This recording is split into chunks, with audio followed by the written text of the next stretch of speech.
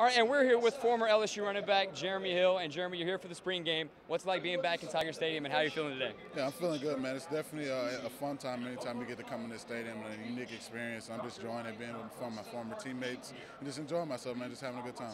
Are you getting ready for the draft? How are you feeling about that? Yeah, preparation's been great. I was up in New Jersey training, just, getting away from, kind of all the distractions and just getting my body right and ready for pro day, and just putting myself in the best position possible. So I think I'm going to put up some good numbers and just kind of get myself in a better position and just, look forward to the draft.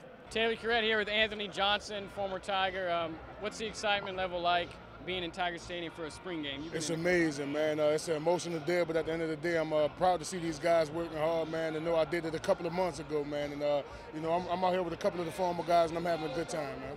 Where are you at your process preparing for the draft? How's that preparation going? I'm doing good, man. I'll probably be the only defensive tackle, look like a linebacker. So at the end of the day, man, I'm working hard, man, trying to be the best player I could be. Where are you at in your preparation for the draft, and how's that looking?